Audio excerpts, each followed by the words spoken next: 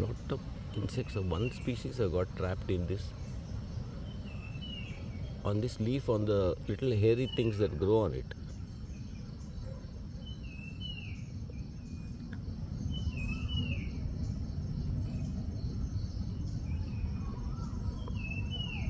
One mosquito type of thing, creature is there. And then other small black insects, quite a few on the leaf.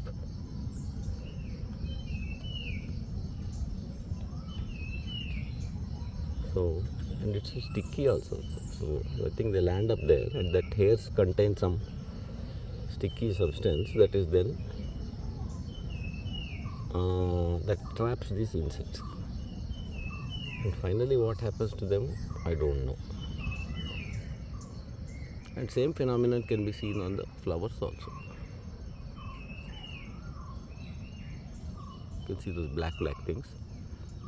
The petals also, that tender buds also have the hairs and look very attractive also.